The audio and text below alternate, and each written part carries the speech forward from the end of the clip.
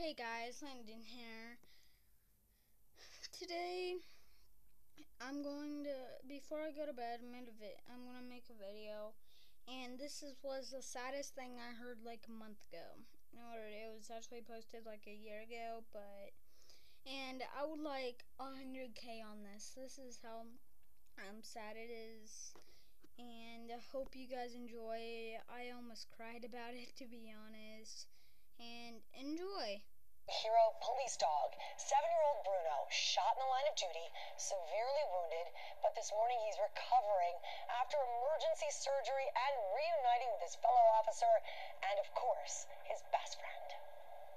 What's up, dude? The bond is unexplainable. It's seeing him the way he is it kills me. It's a reunion that Anaheim police officer R.J. Young was afraid might never come. That's just him telling me when we're leaving.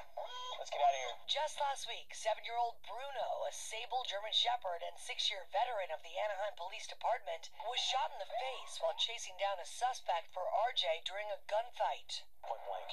It was a horrific thing to have to watch. My entire world came crumbling down in a matter of a second. The German shepherd barely whimpered and returned to his partner's side, even though he was bleeding profusely. He never made a sound. Saving his life was a team effort for sure. A police escort shut down roads to clear the way to the Animal Hospital ER.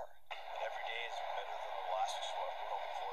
Come here. I know I can't leave. Bruno had emergency surgery to remove the bullet from his lung, and he is now recovering from a shattered jaw. I know a lot of people may not understand.